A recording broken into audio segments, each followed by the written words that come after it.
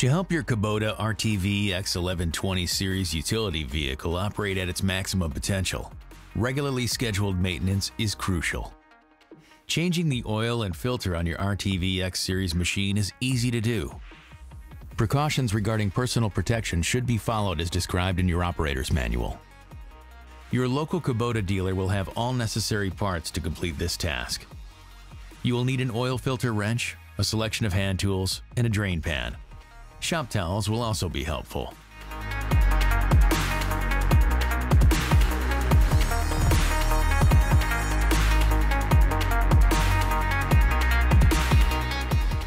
The used oil can be drained out more easily if the engine is warm, but be sure to allow the engine to cool down sufficiently after running it, as oil can be hot and may cause burns.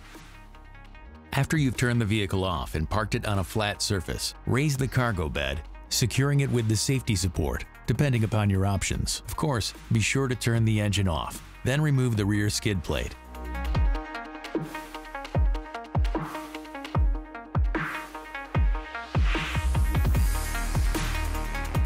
Place a drain pan below the oil drain and then remove the drain plug. Turn the plug counterclockwise with the correct size wrench to remove. Once the oil has been completely drained, reinstall the drain plug and tighten properly. Be careful not to over-tighten. Remove the oil filter using the oil filter wrench if necessary, counterclockwise to remove it. Clean the metal surface on the engine, wet the O-ring on the new filter with a thin film of clean, new engine oil, then install the new filter, turning clockwise.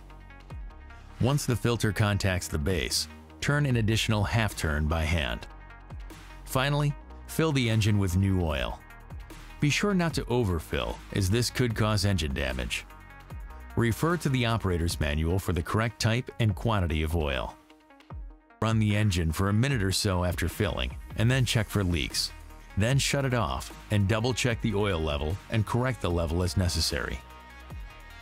On the RTV X series, the first oil change is due at 50 hours.